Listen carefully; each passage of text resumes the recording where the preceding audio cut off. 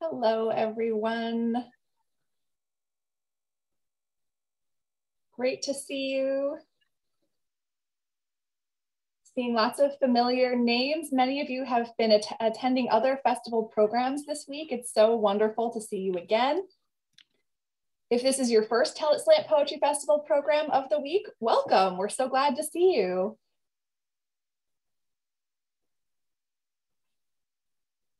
Just waiting a moment till we reach a stable number. Yes, this is a great time. If you're willing, pop into the chat, tell us where you're coming from today. We're so glad you're here. Hi, Dr. Jazz, good to see you again.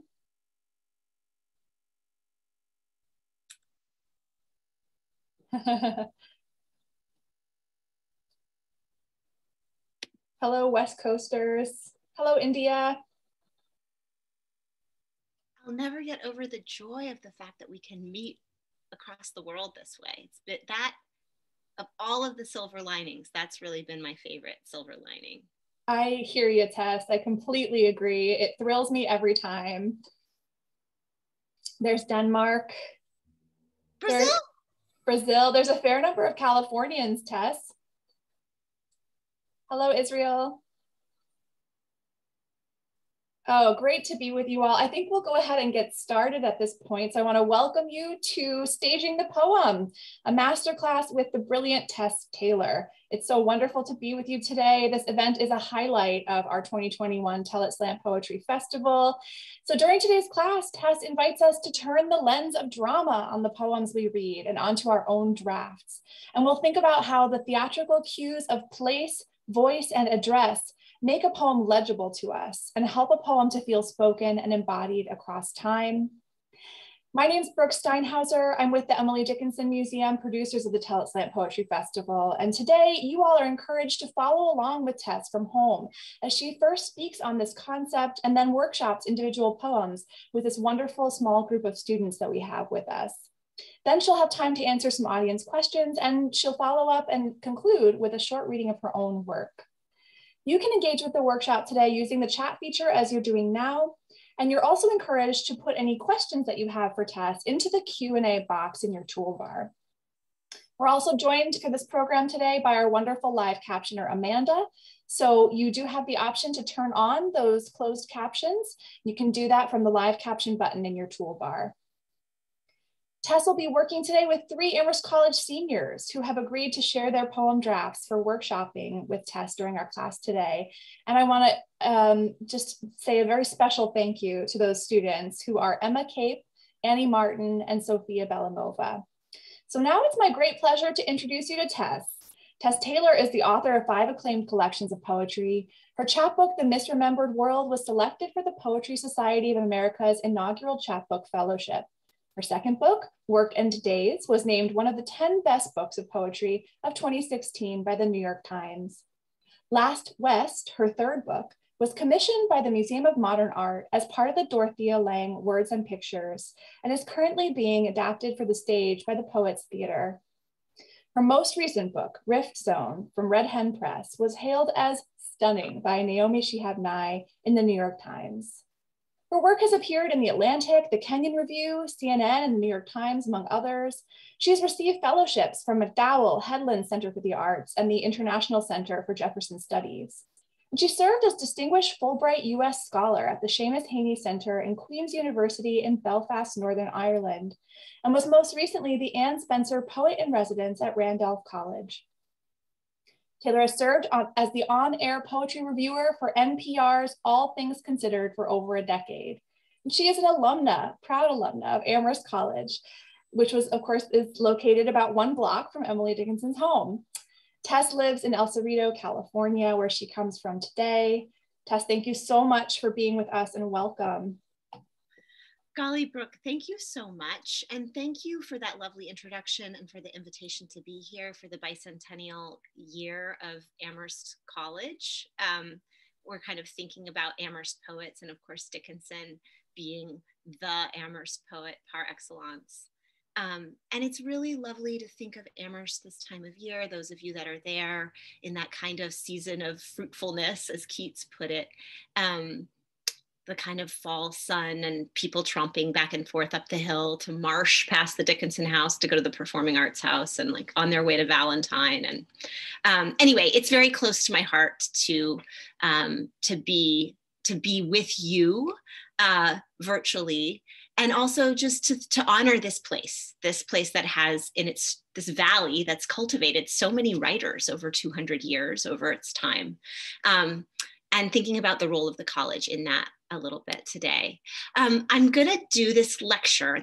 Basically, let me tell you how we're gonna spend our hour and a half together. I am going to do a lecture called Staging the Poem. And in that lecture, I'll be zooming through 35 pages of poetry rather quickly. So what I encourage you to do is to get the packet from Brooke Steinhauser or from the festival itself, so that you can have these 35 pages of poems to check out later or to follow along with. There'll be a screen share, so you'll be seeing them alongside. And I'm going to be introducing us rather quickly to some concepts that I think really help us understand how poems become legible to their readers. Now, they're not the only concepts that make poems legible to their readers, but they are things that I think are really helpful to us as we begin to draft our poems and when we begin to think about evaluating our poems to look for how might they work better? What could we do next? How could we make them more alive on the page?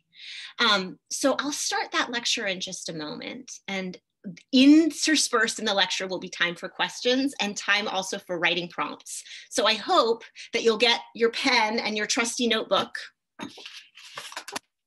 ready so that you can be a participant as well. I have these wonderful students from Amherst College.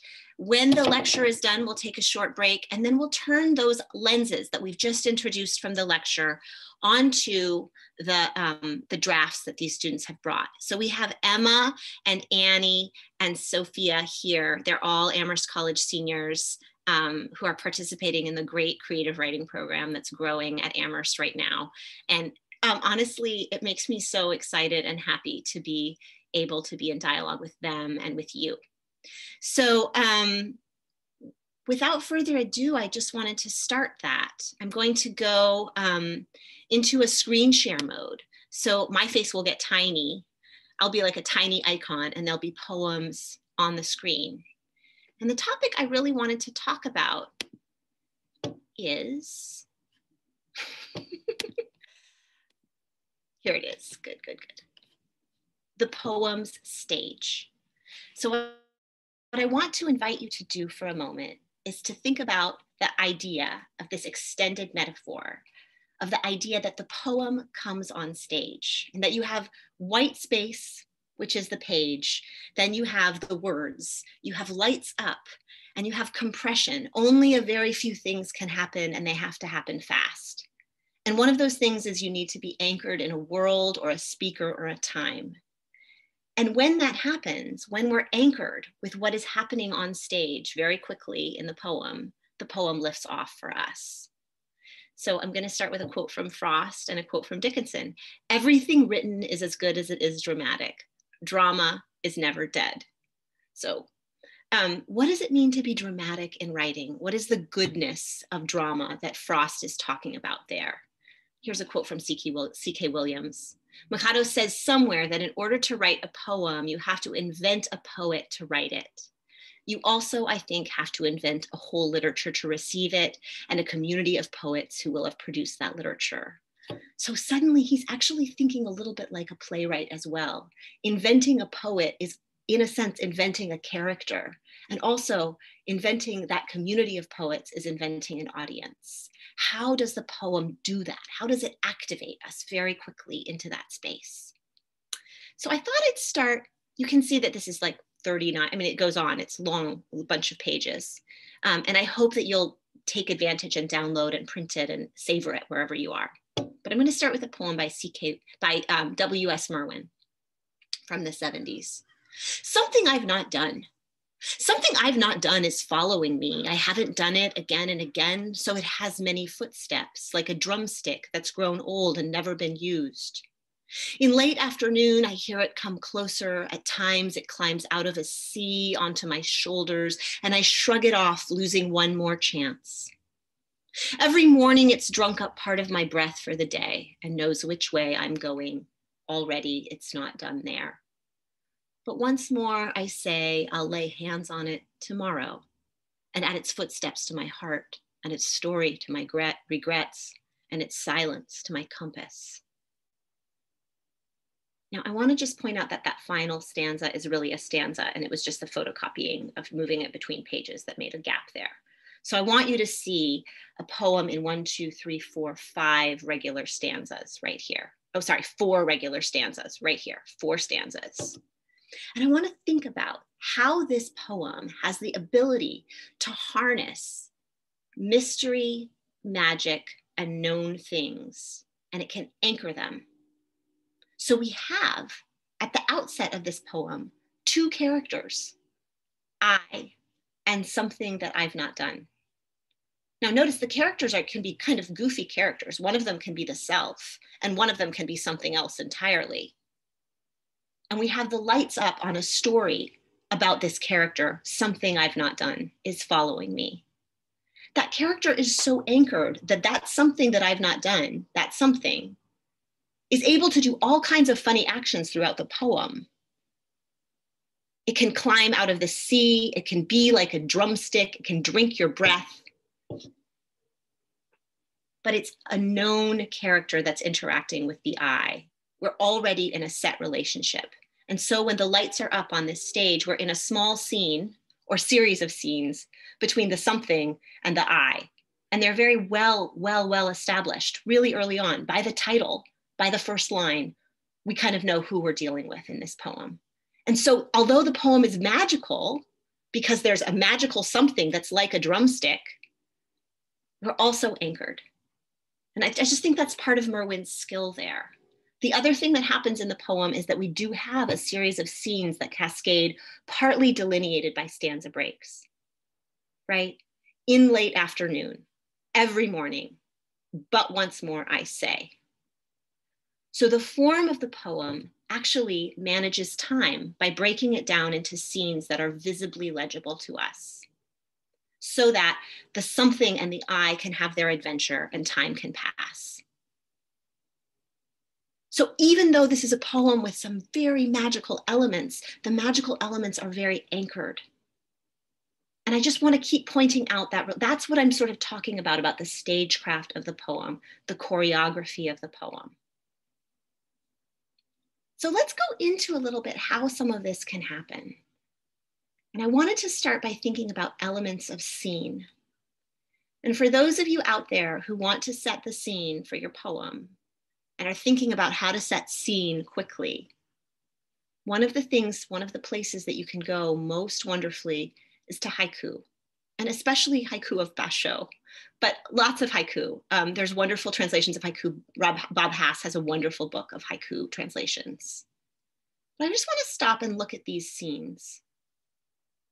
Spider, if you had a voice, what would you sing swaying in the fall wind? It's fall and dusk, and no one is walking along the road. The temple bell stops, but the sound keeps coming out of the flowers. It's late fall. I wonder how the man next door lives. One of the things that's beautiful in these 3-line poems is the fact that we anchor ourselves always in the season, often in the time of day, and usually there's one very precise action. A lot of us were taught that haiku has this kind of realization of being 5-7-5, and then we get really intense with the syllabics. But thinking about that Bob Hass book of translations and reading haiku as translated by Bob Hass, one of the things that he pointed out was that these poems really work by anchoring time of day, time of season, one image or action. Time of day, time of season, one image and action. It's fall and dusk, and no one is walking along the road.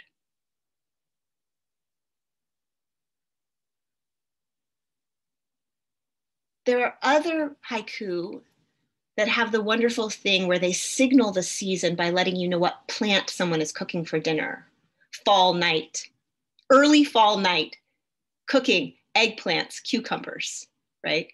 Those of you in Amherst will see those are exactly the plants that are coming ripe right now or getting harvested right now, eggplants and cucumbers, this sort of like late, early fall gourds that come going. But those, you know, using the plant as a way to anchor in time and place. I wanted everybody to just have a chance to digest what I'm saying by trying to write a scene, write a haiku, or even just a few lines if you're feeling like the term haiku activates this whole syllable counting thing for you. Just try to say, look where you are, and write a sentence or a couple sentences that have time of day, time of year, and one small thing that happens. Should we all do that for a minute? I'll do it too.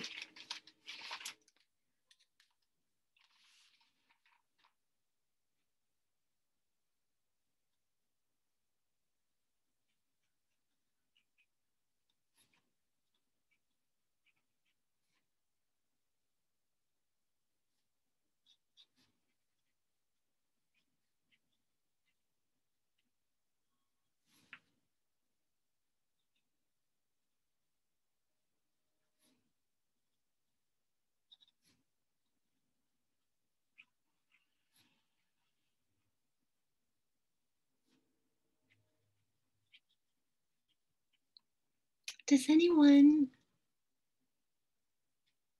Emma or Annie, will you wave when you feel like you're done? Emma's done. Emma, would you be willing to share?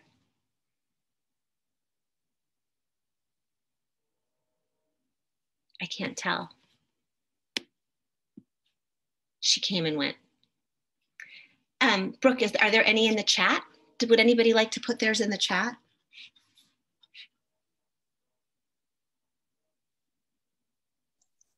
We have one in the chat from Lois Ann.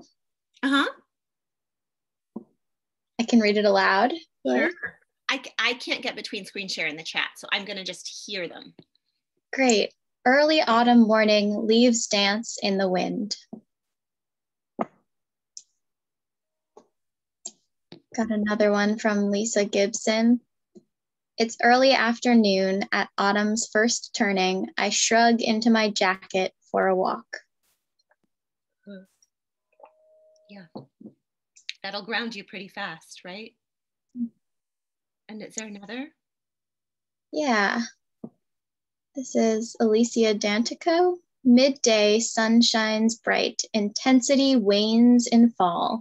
Savor the moment. I'll just keep reading them without the names. The silver-spotted skipper drinks from the asters that opened today. Oh, that's a very precise image and a very precise plant. And if you know the season of the asters, you would know what season you're in. There's a lot of implication there. How about, is there anyone on this, is it among the people that I'm looking at, Annie or Emma, who would be willing to share? Yes. I can share. Yeah. Let me pull it up really quick. I'm navigating on my phone here. I wrote, summer sun beats down, boiling me like the eggs that mom makes for breakfast. A slice of home here on the blistered sidewalk. It does focus really fast to get you into a place and a time and a weather. I wrote, early fall, morning fog, a mouse scurries between two fences. So if you're stuck forgetting your scene, you might go to haiku. I just wanted to point that out. That's my first tip. If you're stuck forgetting a poem open or thinking what's on stage, what's happening, And the more precise you can be about the time and the place, I mean, maybe not saying 12:05 a.m. Wichita, Kansas, but finding a way to suggest very precisely through the plants, through the animals, through the heat, through the slant of light, that can be really, really good too. So making some decisions about what's on stage, seen. The next part that I wanted to talk about was, thank you guys for those. Those were great. And I see that there's more in the chat, and I'm just going to keep going because I think there's something like 200 of you in the audience. So we're just going to move. I love to teach liberal arts classes where there's 12 people and everybody speaks every time, but 200 people is a joy as well. And this is delightful. So I want to come back to this idea that now somebody's on stage and they're going to talk, right? And they're going to address something. And that this is this other link to this other idea that I'm going to come up through later in the lecture, which is that poems have occasion. They have a reason they need to be. They have this itchiness to be spoken, right? That there's lots of language in the world. And so what is the urgency that turns this into a poem? What is the urgency that makes us, this particular voice, need to call out, right? This act to take place. And part of that is thinking about these, poets who were really dramatists, right? Like Shakespeare and John Donne, like living in an era where poets and dramatists kind of were just mingled, where they were really the same people. Christopher Marlowe, they're just breathing, drinking the same water. There's no sense of them working off in their different silos. And so there's a notion that the poem is delivering a kind of monologue, right? That it has this reason to come on. And the thing that's interesting about poems is that they also have a quality of delivering strange monologues. They're the kind of monologue that couldn't necessarily take place in real life. They couldn't maybe even necessarily take place by putting two characters on stage. Sometimes they could, but often they couldn't. And so Robert Pinsky, who's a wonderful poet and who I totally admire, and I advise everybody to spend some time reading, said that the condition of the lyric poem is to talk to something that can't necessarily answer: the world to come, the dead, the past, an inanimate object. Thinking about this speech act not only as dramatic, but as dramatic and pushed into the form of poetry, partly because it's foreclosed upon many other ways. And maybe that's partly what generates the urgency of the poem. So that's all very theoretical. Let me talk to you about what I mean in fact. So here we have a very, very classic and wonderful poem, which I hope everybody just savors at some point. And it's really fun also to commit to memory. It's delightful to read out loud. It's very sexy. The Sun Rising by John Donne. Busy old fool, unruly sun, why dost thou thus through windows and through curtains call on us? Must to thy motions lovers' seasons run? Saucy pedantic wretch, go chide late schoolboys and sour prentices. Go tell court huntsmen that the king will ride. Call country ants to harvest offices. Love all alike, no season knows, nor clime, nor hours, days, months, which are the rags of time. Now let's just think about what's been set up there. Man engages in argument with celestial body. Man comes on stage and argues with sun. Man tells sun that his love affair is so great and so much bigger and so golden that the rules of the sun should not apply to him. Why do you come to us? We are already in our special world. By the end, he's saying, she's all states, all princes I, nothing else is. Princes do but play us, compared to this, all honors mimic, all wealth alchemy. Thou, sun, art half as happy as we, in that the world's contracted thus. Thine age asks ease, and since thy duties be to warm the world, that's done in warming us. Shine here to us, and thou art everywhere. This bed thy center is, these walls thy sphere. Basically, he's saying, you don't have to go anywhere else. You don't have to move us along. We're in bed. We're good here. Don't you see, sun? We're fine without time passing. So man on stage having argument with universe, man on stage having argument with celestial being. And the entire humor and drama and funniness of the play, of the poem, is generated in this kind of impossible conversation, which is nonetheless very dramatic, right? Attempting to convince the son that he doesn't really need to do his work because we're really actually very fine in bed, thanks. You know. So just thinking about the fact that then we have this question of address, which is also linked to the question of occasion, which will come up later. But who, once the lights are up on stage, who's speaking? Who are they speaking to and why? And I love the kind of, by the way, if you're in an English class and you're writing a paper about this question of address, the literary terminology that you'd use for it is apostrophe, right? Especially when it's to something that can't respond, that's called apostrophe, which is confusing because then it's also like the grammatical signal apostrophe E.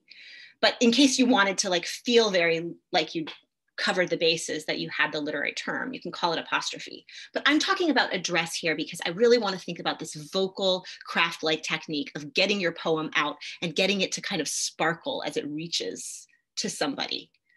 So here's a later one, which is kind of funny because it chimes off of that. A true account of talking to the sun on Fire Island. And here's Frank O'Hara also talking to the sun. The sun woke me this morning loud and clear and said, hey, I've been trying to wake you up for 15 minutes. Don't be so rude. You're only the second poet I've ever chosen to speak to personally. I wonder if he says the second because he's kind of calling back to John Donne and having fun with that. I'm not going to read this whole poem, but it's wonderful. It's delightful, not only because there's this conversation and this sense of address and the sense of conversation between man and sun, but because it harks back to the John Donne poem. And here we have again, man addressing celestial object in order to have big argument. Bright Star by John Keats. So there he goes, and he goes, bright star, were I as steadfast as thou art, not in lone splendor hung aloft the night, and watching with eternal loves apart, like nature's patient, sleepless eremite, the moving waters at their priest-like task of pure ablution round earth's human shores, or gazing on the new soft fallen mask of snow upon the mountains and the moors. No, yet still steadfast, still unchangeable, pillowed upon my fair love's ripening breast, to feel forever its soft fall and swell, awake forever in a sweet unrest, still to hear her tender taken breath, and so live ever, or else swoon to death. Now I want to stop and point out, man addresses celestial object in order to have big argument. And in fact, the argument starts immediately. Star, I wish I were just like you. And then he immediately backtracks, but not just this way. I don't really want to be alone or hung aloft or watching like a big hermit in the sky. I don't want to be like that. I don't want to watch moving waters. I don't want to be far away, but I'd still like to be steadfast and unchangeable. A lot of energy is directed, but it's still all directed directly at the star. We're having an argument that weaves back and forth. I want to be like you, but not so much, but not in this regard. And then eventually it sort of unravels because he realizes he can't be far apart. He can't really be unchangeable. And really what he wants to do most is lie around listening to his love breathe. So therefore he has to be mortal. And he unravels the whole conceit of being like the star. But he never does it without, he always is looking at the star. He does it continually addressing the star. So this argument happens with the occasion of the channel of the breath, the channel of the address headed right towards the star, even though the argument unravels the premise that he can be like a star and still lie on his love's breathing breast. Right, of course, he's gonna die of tuberculosis. And he's going to die gasping for breath, right? This is this entire thing of living in breath, living in mortality, which of course poems also live in breath.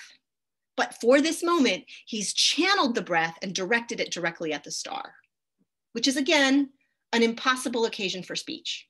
The lyric as an impossible occasion for speech, the address that's chosen as being one that can't really be fulfilled by a normal conversation. It's not like, honey, could you pass me the jam? Oh, thanks. You did. That's something that can be fulfilled, right? I got the jam, it's yummy, strawberry jam, yum, I put it on my toast, done.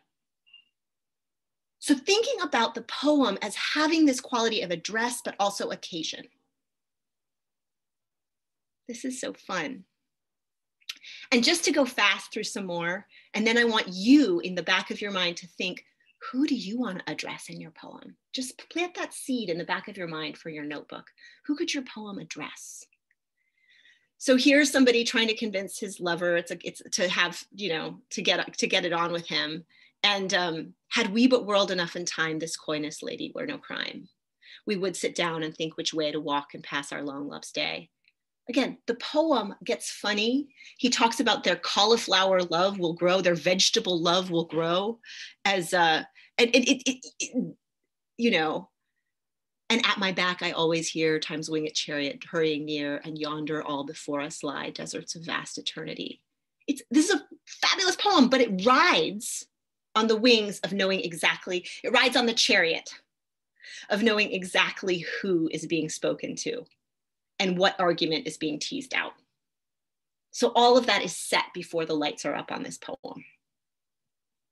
That's the engine. Again, similarly, another amazing poet, Allen Ginsberg.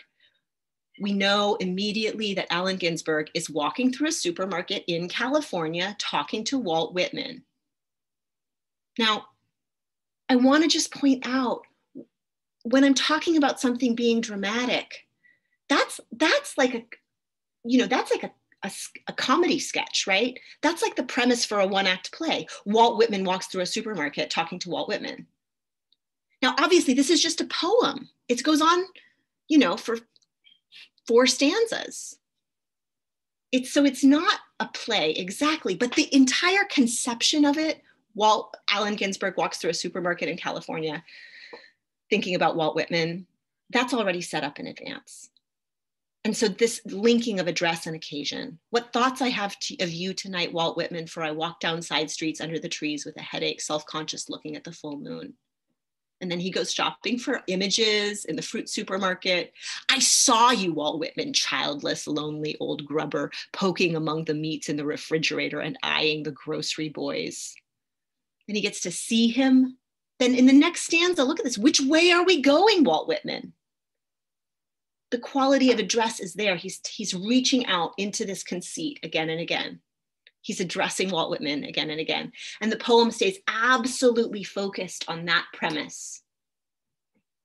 And by staying focused on that premise, we get to do all of these other things like grubbing for avocados, or, you know, being inside the solitary streets, or stroll, dreaming of the lost America of love past blue automobiles and driveways home to our silent cottage. Oh my God, he picks up Walt Whitman at the grocery store and they walk home to the cottage. Lots can happen once you fix your premise and your address and your dramatic occasion. And once those things are fixed, everything else can get weirder and weirder and weirder. Sometimes the thing that you need to address, a lot of times the things that you need to address is imaginary, especially. I think I've been saying that. It's especially something imaginary. Realize Walt Whitman's already dead. You can't really talk to a star. And here's Timothy Donnelly arguing with his debt. I'm just going to read this to you really quickly. This is such a great poem. Timothy Donnelly is a fantastic poet who I think threads through Amherst, taught there, or teaches the Juniper workshop, and definitely hung out with the UMass crowd a lot. So here it is. To his debt, Timothy Donnelly. Where would I be without you, massive shadow dressed in numbers, when without you there behind me, I wouldn't be myself? What wealth could ever offer loyalty like yours, my measurement, my history, my backdrop against which every coffee and kerplunk, when all the giddy whoring around abroad and after the more money wants, is among the first things you prevent? My phantom, my crevasse, my emphatically unfunny hippopotamus, you take my last red cent and drag it down into the muck of you, my sassafras, my Timbuktu, you who put the kibosh on fine dining and home theater dentistry, and work my head into a lather, throw my ever-beaten back against a mattress of intractable topography and chew. Make death with me, my sugar boat set loose on caustic indigo, my circumstance dissolving even then. How could solvency hope to come between us when even when I dream I awaken in an unmarked pocket of the earth without you there? There you are, supernaturally redoubling over my shoulder like the living wage I never make, but whose image I will always cling to in the negative, hanged up by the feet among the mineral about me, famished like a bat, whose custom it is to make much of my neck.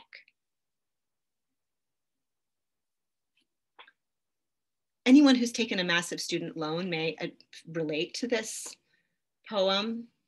But I also just want to point out again how the address stays so constant and is the engine which makes the poem motor forward.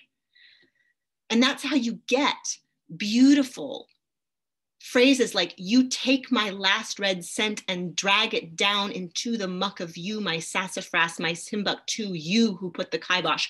We know that the you is always the debt. We're still addressing the debt. And around it, this wonderful sound play, incredible words like unfunny hippopotamus,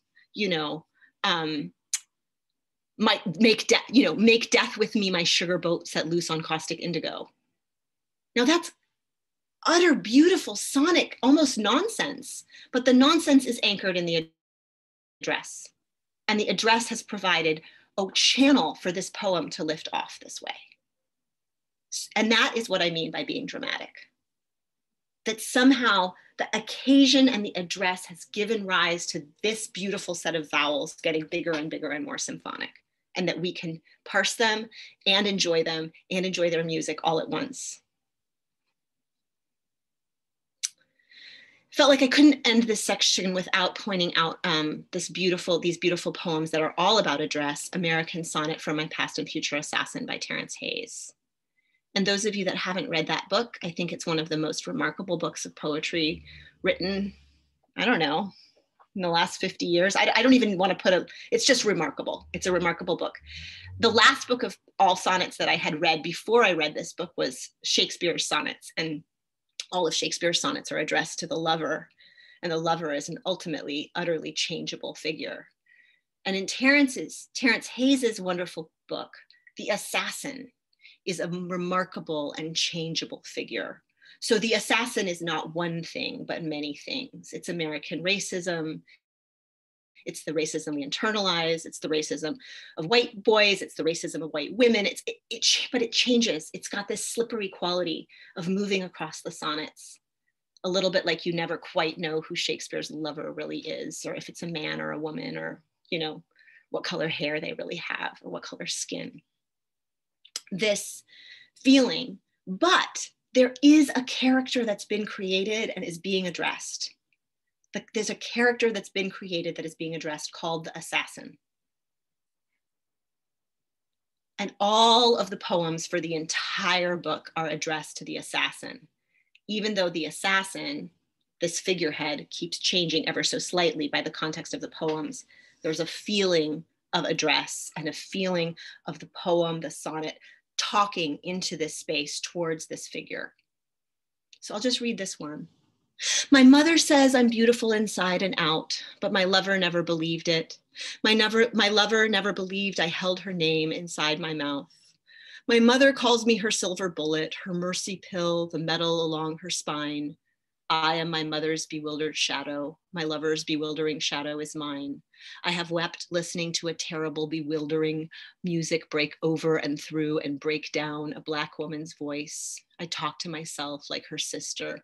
Assassin, you are a mystery to me, I say to my reflection sometimes. You are beautiful because of your sadness, but you would be more beautiful without your fear.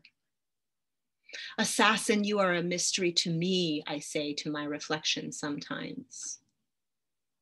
Now, this is the poem in which he's very clear that the assassin also could be himself. But if you're interested in this question, if this topic excites you, if you like this poem, American Sonnets for My Past and Future Assassin is just a remarkable book and really, really fun to watch how these concepts play out across the book. So before I move on, what I want everybody to do is just take a second and brainstorm, who could you write a poem to? And maybe it could be to your debt. Maybe it could be, maybe it could be to something that is a little bit unexpected. To a sunset, to a tree, to an ancestor.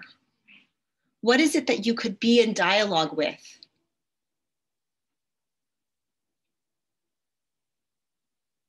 Who do you get to summon in with this magical force of poetry? Who do you get to yell at in this magical force of poetry? What does this amazing form of speech, where you're speaking beyond the boundaries of ordinary speech into these kind of these realms of magic, how are you going to harness the magic? Who are you going to speak to? So everybody just take a moment and write that down.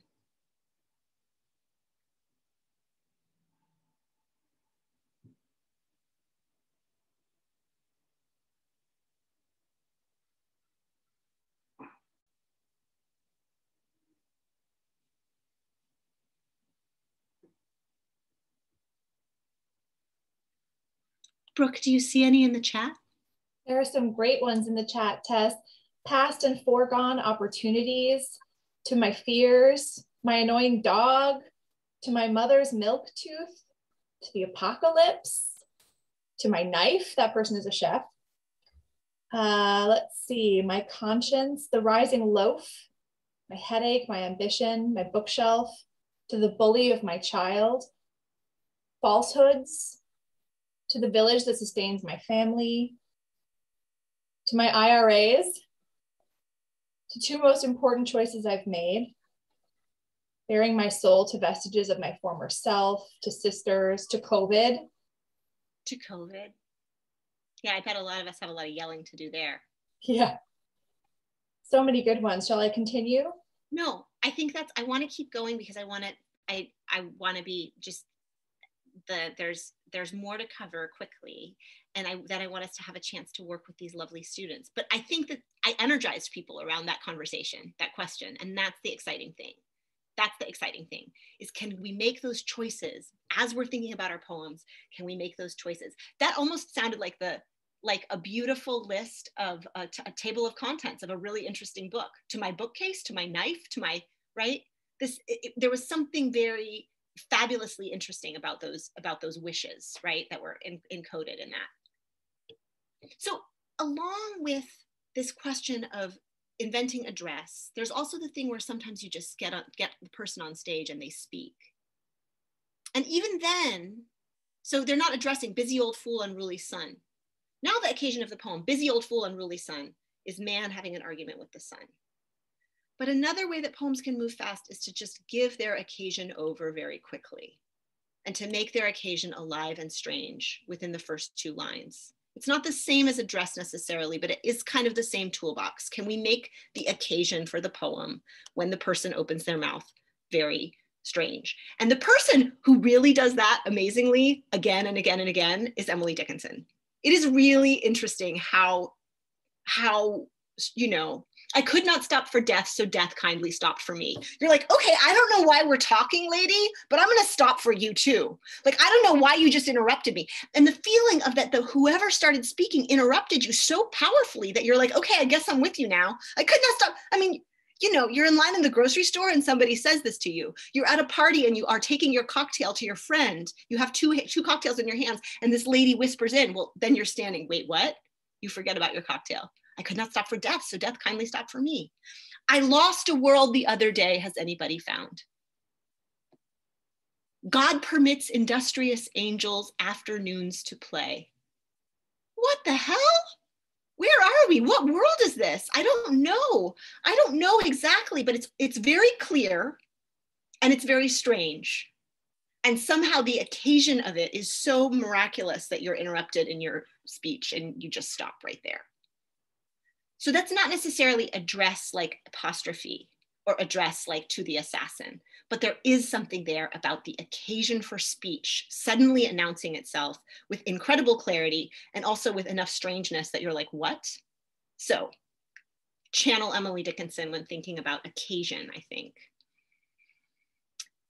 But that can also work its way through to this, even the simple thing of the relationship between the title and the poem.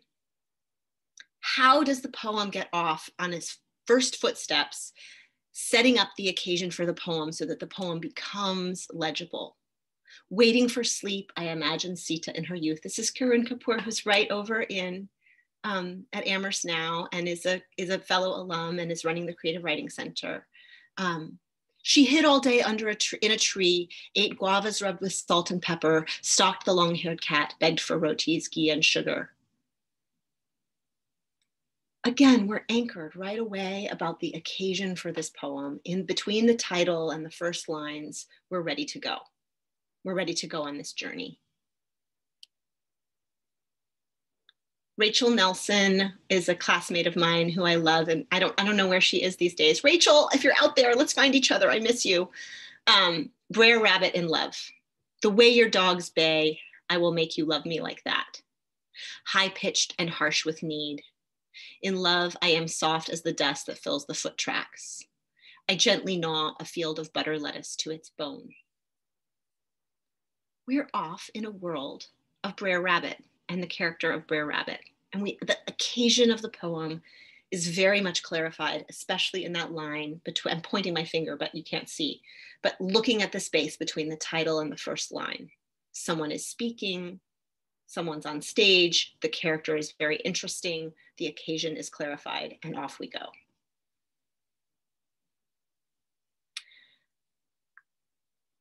I want to say one more thing, and I think a couple more things. One is that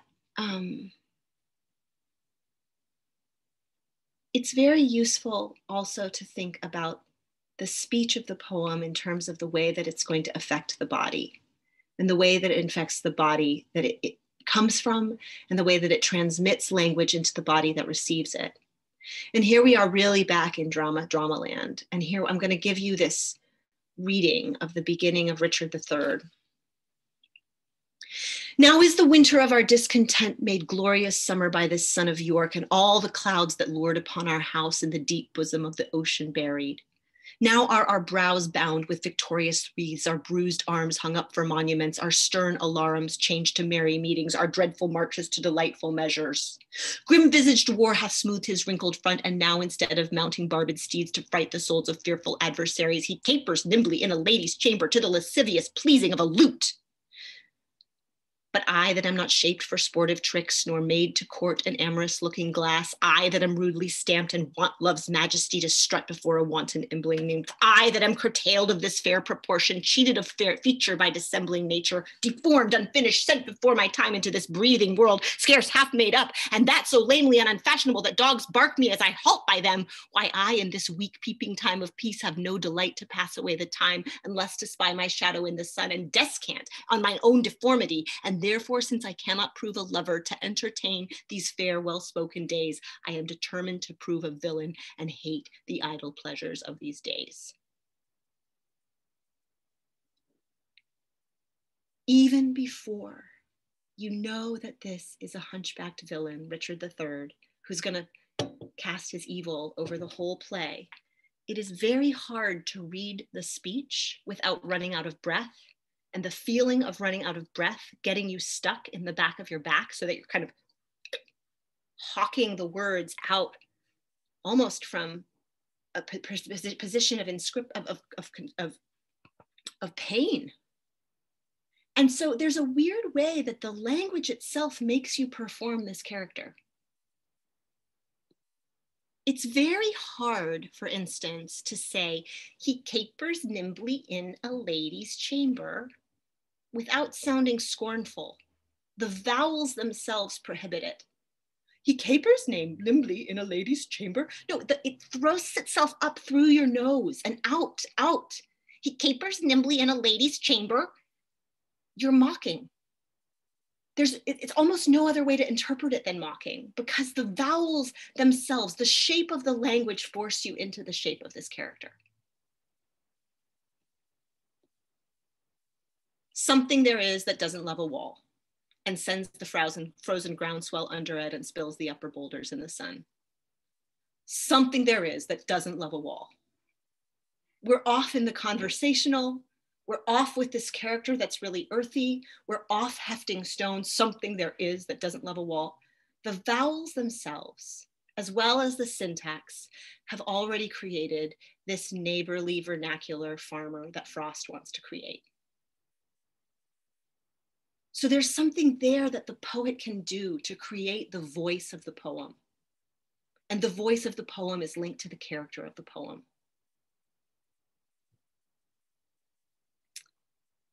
We talked a little bit about time, managing time through the stanzas, managing time through the shape of the poem. Here at the end of Song of the Wandering Angus by William Butler Yeats, we suddenly have time pass very quickly, though I am old with wandering. He's been wandering for a little while, chasing a hazel wand and a beautiful girl. But suddenly at the end, stanza break, time passes, I am old. So thinking about that quality of drama as well, that the poem has this beautiful ability to leap forward and lights up 20 years later, lights up 30 years later.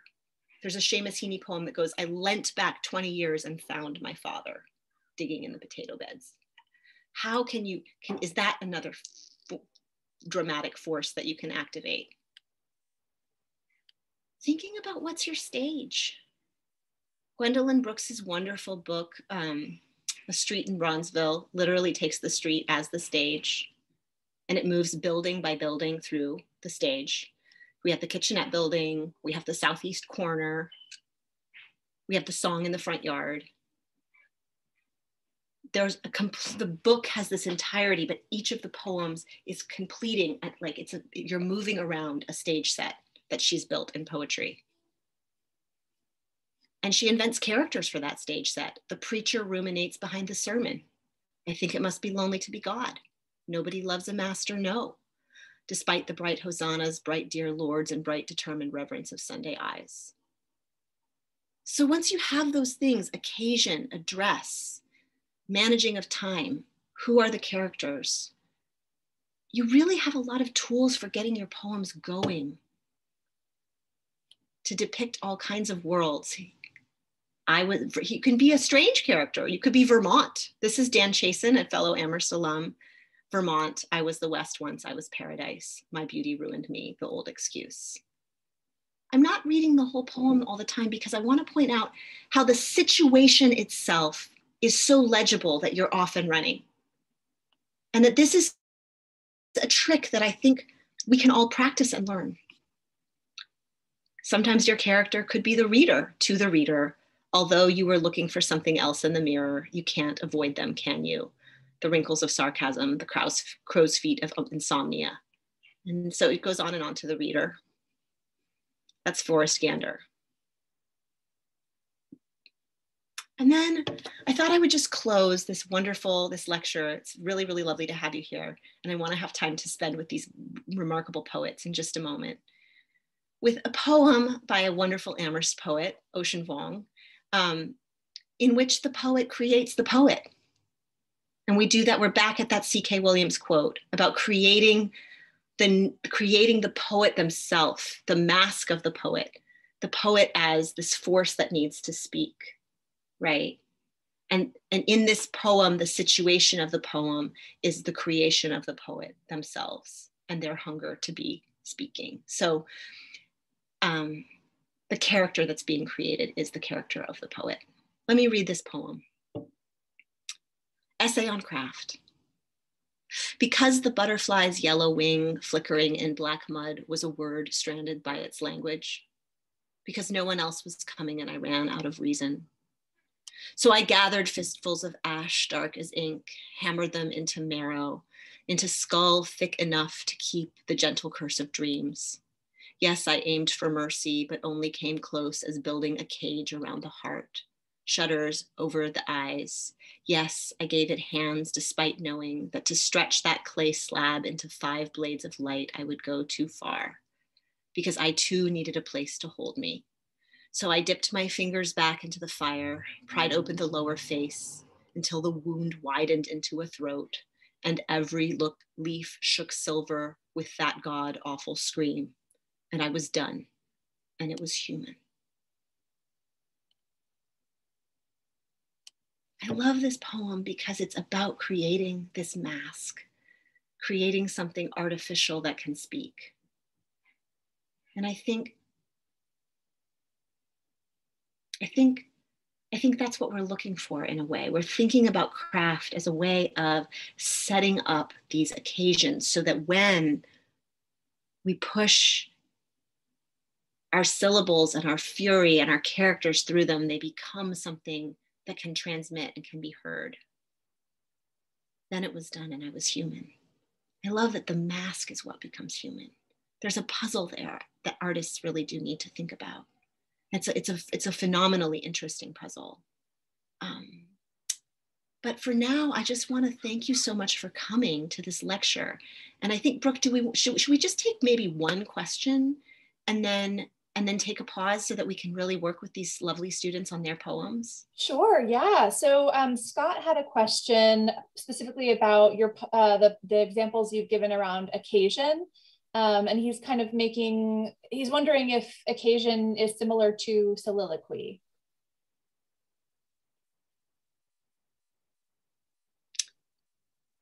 I think of soliloquy just as a kind of a speech, like a personal speech. I think anything could be a soliloquy. I think what I'm talking about occasion there is the sense that something really weird is happening within the story of the poem and that we've been brought into it and told.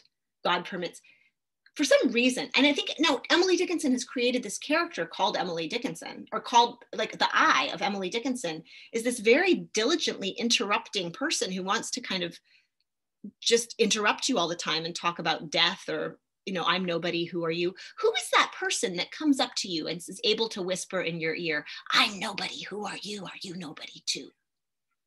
How is it that she creates that character and gives that character permission to come up and kind of tap on your skull, which is kind of how the poems enter, isn't it? But she always has a really interesting story to tell. God permits industrious angels afternoons to play. Where are we when we hear this? Are we in line at a supermarket? Like, who is this character who comes up with these strange pronouncements that she's able to offer so convincingly to us? So much so that she feels right next to us. And so much so that the story that she's about to tell feels very convincing, or the puzzle that she's about to unravel feels very convincing. Maybe one more? So this question is less about the lecture you've just given. We could save it for the end, Tess, if you want. Yeah, let's save it for the end. We'll save it for the end. Okay, because it's a good question. I know you'll give a great answer to it, but it's less about what we've just discussed. Let's see, Pamela is putting in the chat. Oh, this is just a great comment from Pamela. I think she's talking about Dickinson. I wonder if she had poetic conversations with figures because of her limited social interactions. That's really interesting, Pamela. Yeah. Yeah, I think we're good for questions for now, Tess. So we're happy to take that break if you want. Well, why don't we, I feel like it's an hour and a half is a hard time to be captive audience. So why don't we just come back at the 5 o'clock of whatever hour you're in? So yes. My will be 10:05, but you're all over the globe. So you'll be in whatever time zone you're in. But let's take 5 and let's come back and let's talk about how we can enter the poems that these wonderful Amherst writers have given us through some of the lenses that we've just described. Thank you so much. That sounds great. Thank you, Tess. So we'll see you all back here in 5 minutes. And poets and Tess, feel free to turn off your camera if you would like to also have a little break.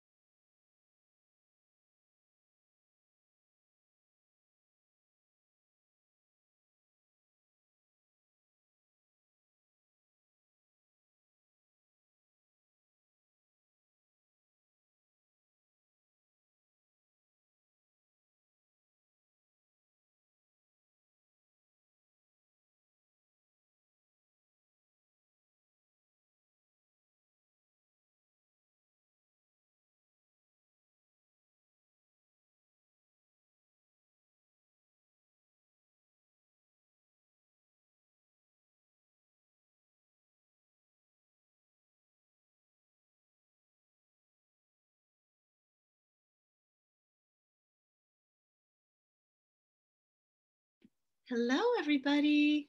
Sorry, the camera. Okay, there we go.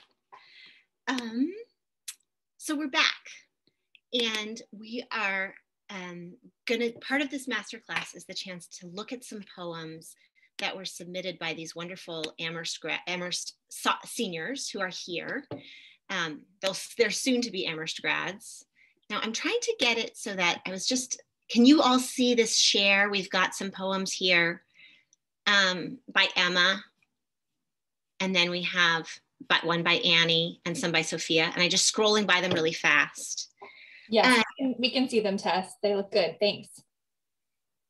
So first of all, Anna, Annie, Sophia, Emma, can you do me a favor and just quickly tell me one thing you think you might take from the lecture that I gave? Just one small thing that might have been useful to you. I can start and just say, it really helped me to think I'm not like a theater brain at all. So it really actually just helped me to even just think about the poem as a stage, which is where like this whole lecture definitely stemmed from. But yeah, so that's kind of a big all-encompassing thing. But I do think that thinking about especially this idea of the curtain coming up in a dress and like setting a scene is really helpful for me. Mm-hmm. Yeah, great. Yeah, I will second what you said as well, Annie, because I too am not like much of a theater brain myself. So really thinking about, setting the scene for a poem, especially when, I'm writing about something that's intimate to me. Considering that, especially when I'm trying to then convey that to people who aren't as familiar with whatever situation I'm writing about, but then also just thinking about the various ways in which I can imbue my own work with, various sorts of drama as well, and the different roles I think that drama can take on. Mm-hmm. Awesome. And I think also like thinking about like the stage and kind of like drama as events localized in space and time, sort of like giving poems that kind of like life and energy and sort of figuration within the broader scope of existence is very helpful and interesting. I'm really glad. And I was also really glad to have a chance to meet these 3 students earlier, to share some work with them and have them share some work with me. We agreed that we would look at this work now, and it isn't necessarily a kind of a workshop in the sense of everybody will say how they feel, but more that we'll see if there's lenses from the lecture that I just gave that can be turned onto these drafts to think about how to go back in there, see if they would be helpful ways of kind of bringing these poems further to life. So I wanted to start with Emma, who's written 2 poems that have the quality of a dress in them, right? Ode to Teddy and To My Mother, to who my mother was supposed to be, which, by the way, I just want to say how much I love that title, because we all know that sense of having like carrying the losses that are in our parents' lives, especially our mothers' lives. There's a beautiful essay collection that's edited by a colleague of mine, Michelle Filgate, which is like what things my mother and I don't talk about, essays about mothers and daughters. But we all have that. I thought it was a brilliant essay collection, because we all have those things we don't talk about with our mothers, or we all have the sense of who our mother might have been able to be and wasn't, and also this is a very, very dramatic title. Partly because I can't make it bold because it's already bold, but I'm going to go like, hooray, hooray. Just because To Who My Mother Was Supposed to Be is exactly that problem of speaking into something that can't be and writing a letter to somebody that can't receive the letter. So it is a really, really, I just wanted to just give Emma props for a premise, for a sense of occasion that really is going to mystify, and also is going to specifically use the tools of poetry, which is to, not just ask for jam or what time the bus is coming, but to use language to get at something that's really essentially beyond the limits of what language can ordinarily do. So this is like a very dramatic premise that we see here. Will you read it to us? Yeah, of course. Would you just mind scrolling as I go on? Okay, thank you. Sure. Yeah, of course. One second, let me cough really quick. Sorry, everyone. To whom my mother was supposed to be. Shanda, she goes by. Shani, a pet name, she says. But only those who think she's inferior call her that, I've noticed. Her husband, her boss, her brother. But she does her best to own it, among other things. Shani traces back to a childhood trying to create a life that would love her back. Spent on roads red as her, under the watch of Bible Belt bitterness, manifest destiny mothers. A flick in the back from an Austrian grandmother, middle finger strikes the spine. The fly swatter in the fly. Straighten up, lazy redskin. If you're gonna walk bent halfway to hell, get down and crawl and scrub the floors while you're at it. Grand Canyon-sized holes in her hand-me-down clothes, or why she now cannot go without. Handbags branded with Louis Vuitton, as much child support as she can get her hands on to support a child she has seen 7 times since her bodily eviction. But she is living proof you can be a bad mother without being a bad person. I've seen her cry at American Idol, so there's a heart in there somewhere that I do not have the privilege of holding. How can you mother when you never had one yourself? I used to think that I was the guinea pig, or maybe not. Maybe I was not trial and error, since a trial involves active participation by all parties. And I can't help but wonder if it's because I'm brown like her that she wishes to slap it off me at best, wants nothing to do with me at worst, just like that Austrian grandmother wanted for little Shani. Thank you so much. So we have all of this really rich and painful material in here.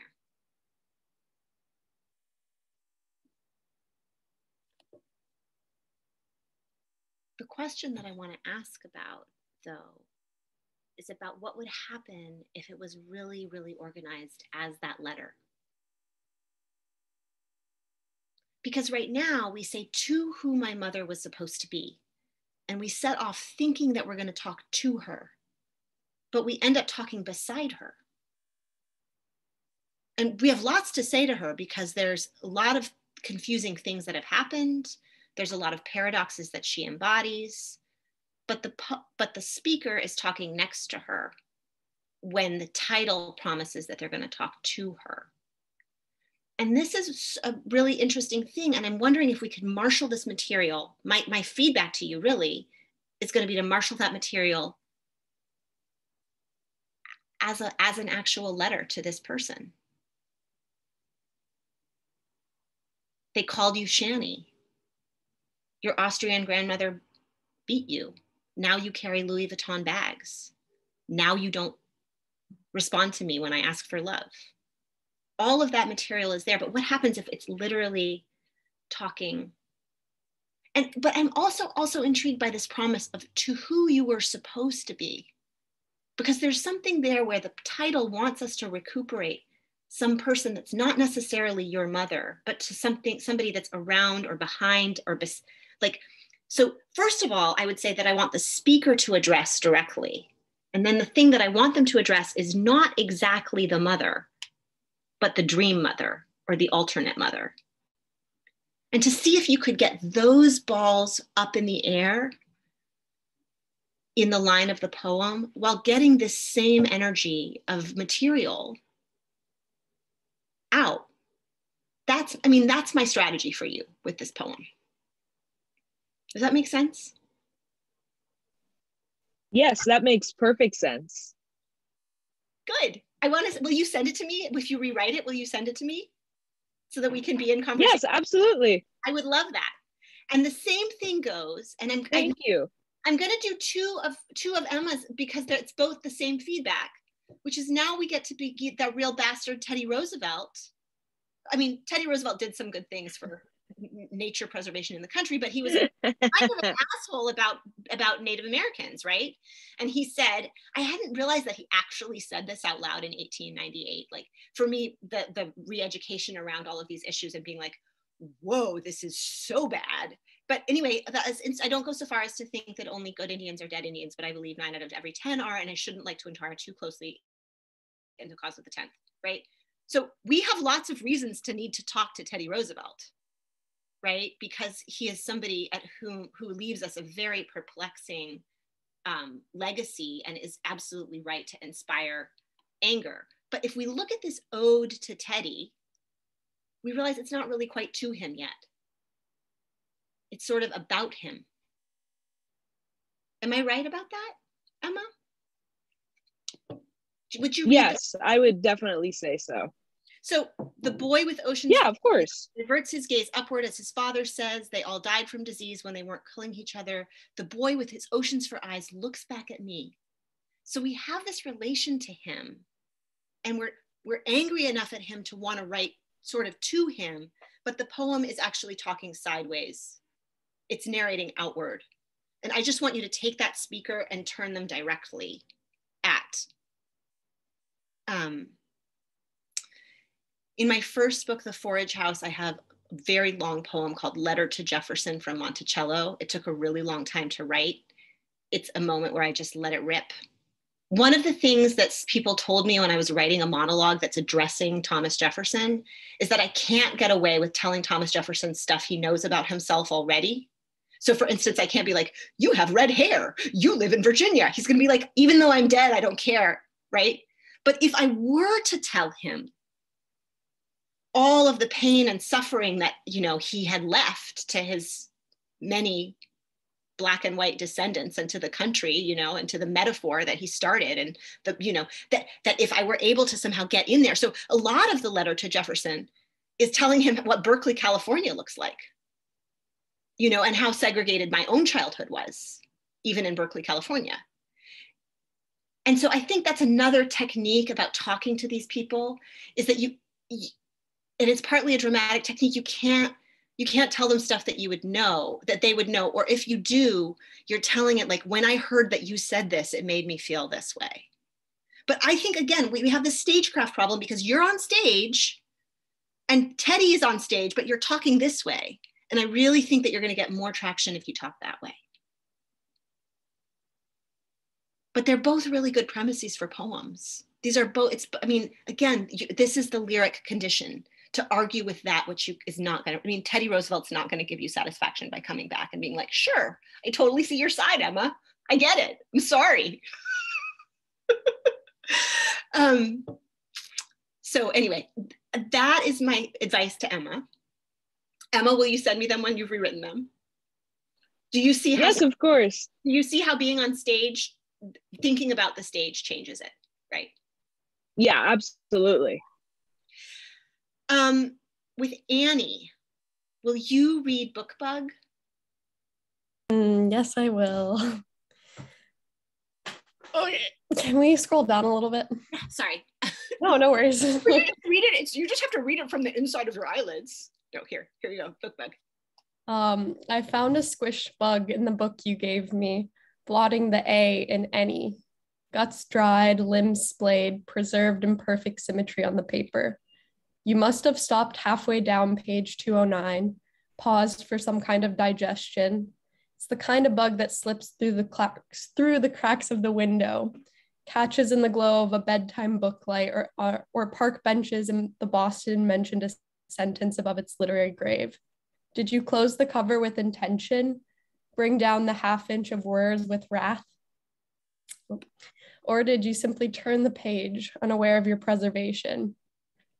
The thing about giving a book as a gift, the thing about giving an exact copy you read, I don't know if you ever got around to it. I don't know if you deciphered my marginal scribbles, my underlines, dirt smears, dog ears, and divots. I don't know if you saw the face I saw when I saw the face of the blue-eyed boy. I don't know if you thought of me when you read about the dreams of the woman with a dog and a dead crow, or was it a raven? That's my poem. So here we have a poem, which is so satisfyingly, and you don't need to get rid of it, just I'm seeing it more clearly without your name there. It's so satisfyingly inside the architecture of a book. And there's a squished bug inside a book. And then there's somebody outside the book who is off stage somehow, or being addressed, but is kind of more distant than the bug. But the bug has such a cool architecture of being squashed. And I think for me, my favorite line is, "Catched in the glow of a bedtime booklight or park benches in the Boston mentioned a sentence above its literary grave." So like the bug dies near, maybe the bug is mentioned in the book, or the bug is around the world in the book that it died near, that there's some kind of symmetry between the bug and then there's this question of reading this marginalia, reading even the death of the bug as a kind of clue into maybe what this other person who shared the book thought. So there's this you. I guess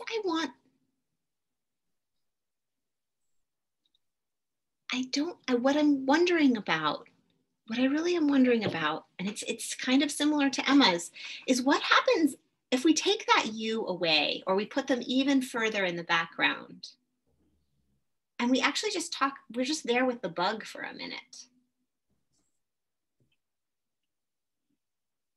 Because I presume that at some point you could get to that you and maybe you could find out what they think of you, or maybe that relationship will either be good or not good. But there's something to me that's really, really interesting of the relationship with the bug and the text. And the sort of being lost inside books. And there's a part of me that almost wants this you is kind of so heavy throughout, and yet they're never revealed. We don't really know who they are. They're not a fleshed out character, that you. The most active character in this book, in this poem, is the bug. And I just want to stay with the bug. And we could call it, I don't know, could we call the you Sam? Sure. Sam can be you. I don't know who it is. I do sometimes think that it's lovely when you have a vague you to try out the actual person's name, like Emmeline or George, or I don't know. Does the you have to be a mysterious other you? Now the you that I feel like I would want in the poem is the bug. You, bug, died here in this book Sam gave me. Gut stride, limb, blotting the A and any, gut stride, limb splayed, preserved in perfect symmetry on paper. And you died halfway down page 209. Paused for some kind of digestion. Oh, that was my screenshot sound effect. You're the kind that slips through the cracks in the window, catches in the glow of bedtime booklight on park benches in Boston.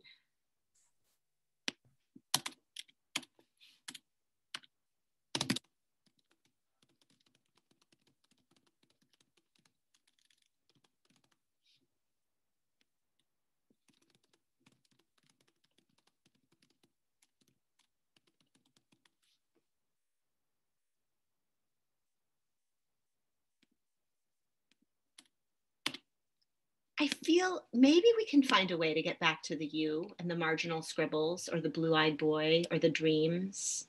Maybe we can get into a scene where we return the book to Sam or George or whoever the you is. I'm not ruling out that other person being a character, although I want to turn directly to them.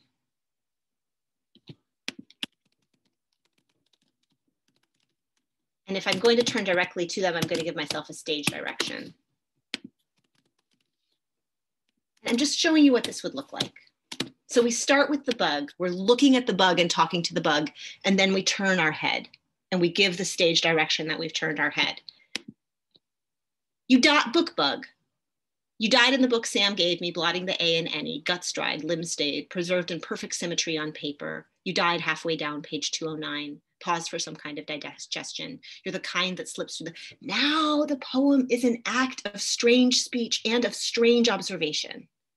And this kind of diffuse energy is harnessed in. And then if you want to turn to Sam, and I would suggest probably that the movement of this poem would be bug, Sam, bug again. I feel like the bug is really the star, and I feel like the mystery of the sadness of the bug. You could read Death of a Moth by Virginia Woolf too, somewhere in there, to think about really watching a bug for a long piece of prose. Have you ever read that essay, Death of a Moth? Yeah, I'm writing my thesis on her. Oh my gosh! Anyway, stay with the dying bug. Virginia Woolf would also approve of that advice. You're right. Sophia, would you read this to us, Escanaba? Absolutely. Do you mind scrolling down a tiny bit?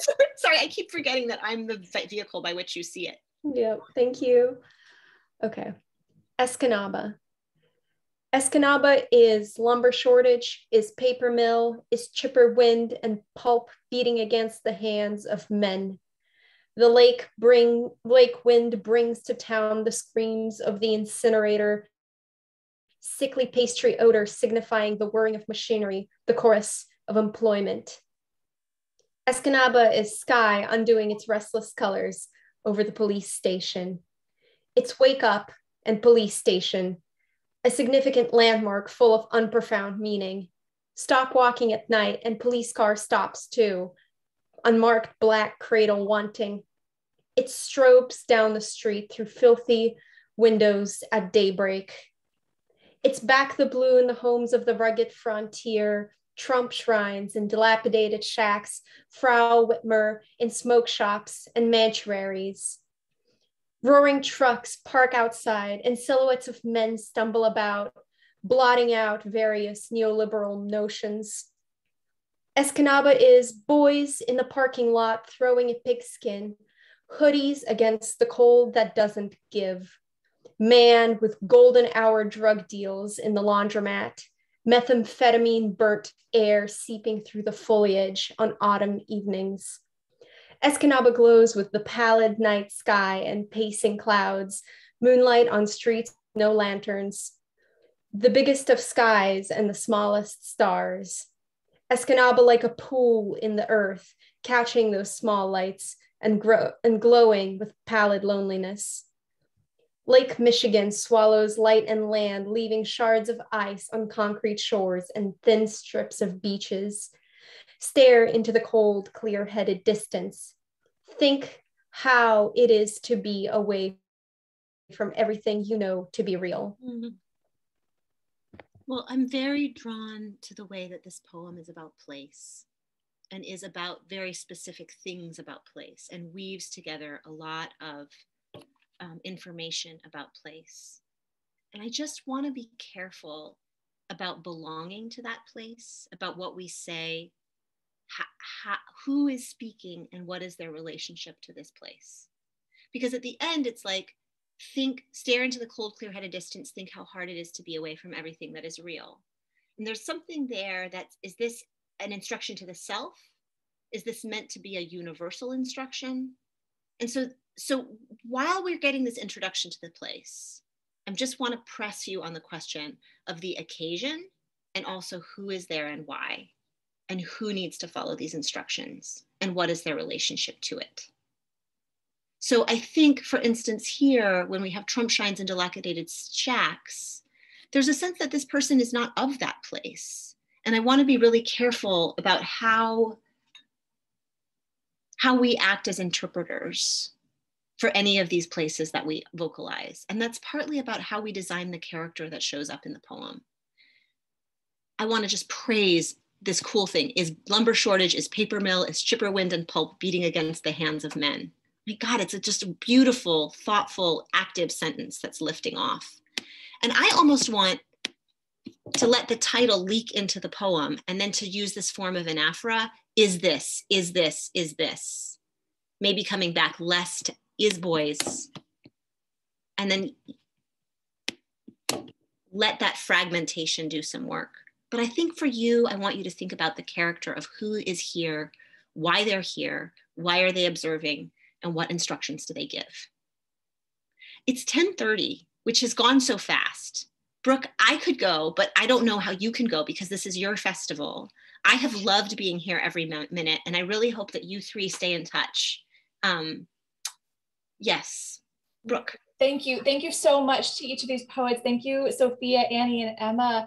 Tess, I think, you know, if you have 10 more minutes or even 7 more minutes and wanted to answer one question and read one of your poems to take us home, I know folks would love that. Cool. Shall I answer a question? I'd love that. Yeah, I wanted to just put this question to you. This came in from an anonymous attendee, and I know that, Tess, you'll have such great advice for this person. We've been here working with students. We're all students, whether or not we are, you know, currently in school. This person says, do you have any advice for someone who didn't get accepted into any MFA programs last year?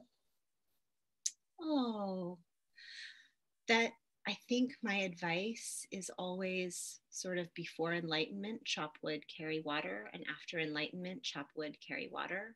And that when these things come and there's a delightful moment of success, it certainly feels gratifying, but in all occasions, the work is the same. And I think that for me, the best advice I ever got was from my first poetry professor at Amherst. And he said, read lots, write lots, memorize poems. Right? And so maybe this is a year that you give yourself to read a bunch of poems. Maybe this is the year that you read Neruda and Merwin and Evan Boland.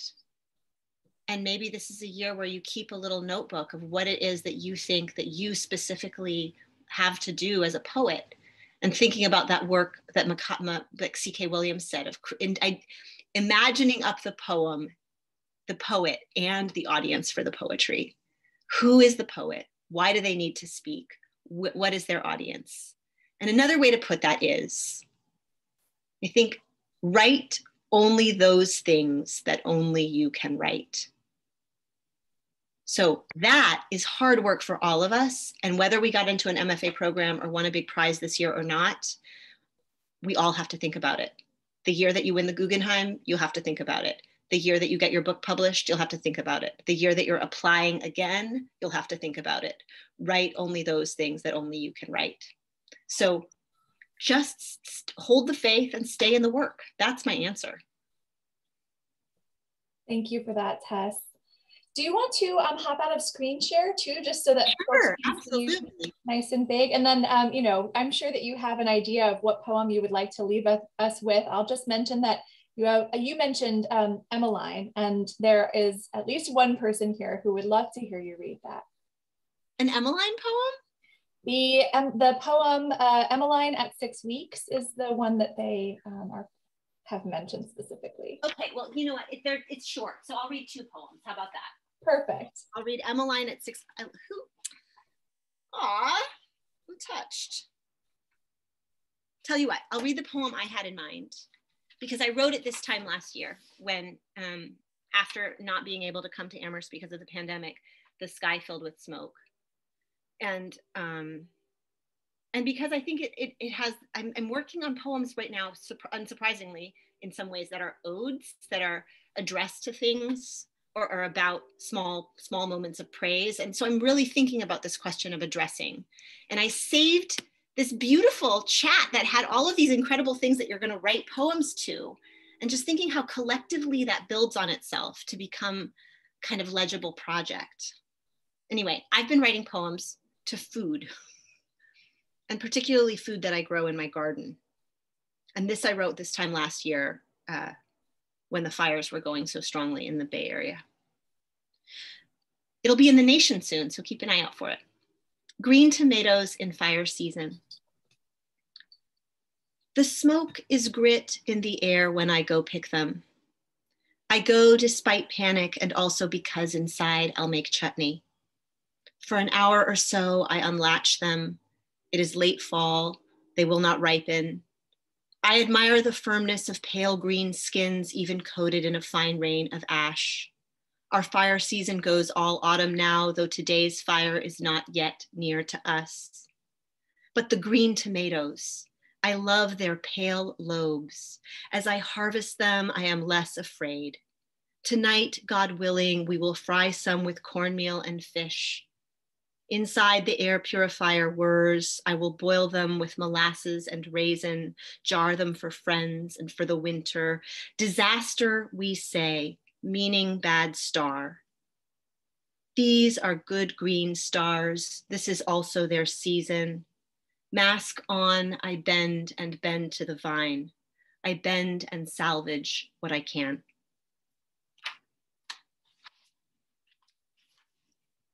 And I'll just close with this one, which is to my daughter when she was just born. And maybe those of you that have had babies will recognize this phase.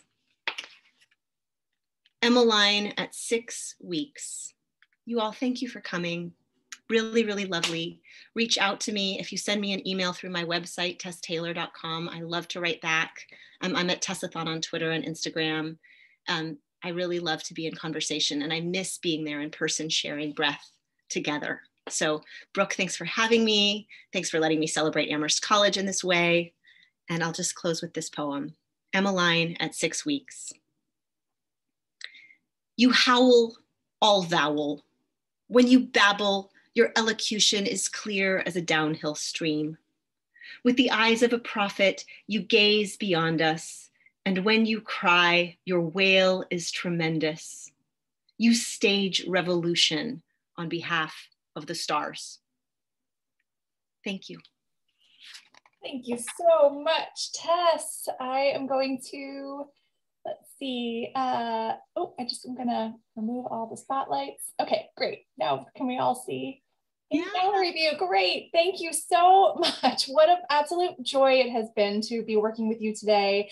Thank you to our Fearless Masterclass student poets. So Emma Cape, Annie Martin, who had to hop off, and Sophia Belamova. Thank you to all of you for your participation and your wonderful comments and your sharing in the chat. If you started a conversation here and you want to keep it going, you can do that in the messaging channel for this program in our festival event. Tess has also, I popped Tess's website once again into the chat. Find her there, find out more about her, buy her books. We have more Tell It Slant Poetry Festival events for you. We hope you checked out the full schedule in our platform. So coming up tonight, we'll be tuning in from the 5 College Poetry Slam, and Emma Cape will be performing for us tonight. So don't miss that. And of course, you also won't want to miss our headliner night tomorrow which features Tracy K. Smith and Tiana Clark, who will be reading from Emily Dickinson's Bedroom. Kieran Kapoor, whose poem you heard today, will be facilitating that conversation. If you have enjoyed today's free program, we hope you will consider making a donation in support of our festival. That link is going to pop up for you in just a second, and no gift is too small. All gifts are deeply appreciated. Tess Taylor, thank you so much. We hope you'll keep in touch. I hope you'll keep in touch, reach out. It was so lovely to be in dialogue with you, and really it means a lot to me. So have a wonderful rest of the festival, everyone. Enjoy Telling It Slant again and again. You bet. All right. Bye-bye, everybody. Take care. Bye.